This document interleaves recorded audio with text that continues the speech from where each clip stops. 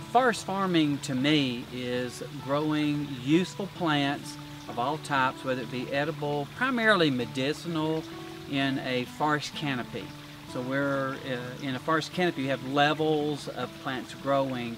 So for me, it's what's on the earth on the lower level, the ephemerals, the things that grow in shade. A lot of forest farms have openings for sunlight, so we do some of our sun-growing plants in those areas. Well, I think forest farming, to me, I've been a forest, as I mentioned earlier, I've been a forest gardener for years. And for me, it's an extension of that. I haven't had a whole lot of land before to work with. I mean small, very small plots of land. So forest farming having this piece of property has opened that up for me to larger stretches of land. And it really comes down to growing things that I've played with and tried for over the years, and then creating some type of a sustainable crop of these types of things that we then can take to market and use as a source of income. I think that's important. So many of our woodland natives have been sacrificed for the sake of money and to the detriment of their survival rate.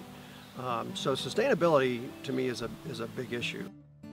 Well, for us, forest farming is a way to use the wooded parts of our property in a way that is more than just growing wood, fiber, or lumber. It's just a way to use our property is 60 to 70% wooded, and that's true for a lot of the properties in Floyd County.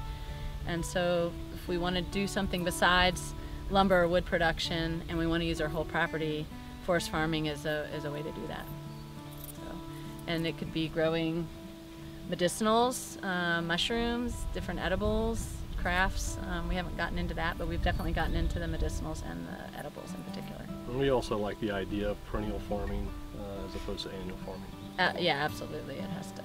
Perennial farming is our approach for the whole property, even the open areas. My name is John Munsell, and I'm the director of the Appalachian Beginning Forest Farmer Coalition. And forest farming to me is an agroforestry practice that focuses on the sustainable and intentional cultivation of plants and fungi that grow in woodlands. And it's co-managed with the other components of a forest land such that those plants and fungi can be grown to source existing markets with raw material while also managing for other aspects of a healthy forest. So what is typically forest farm is called a non-timber forest product, or NTFPs. You may have heard that term, NTFPs. That is anything that grows in a forest that has some value, some purpose, some use that is not associated with a timber product.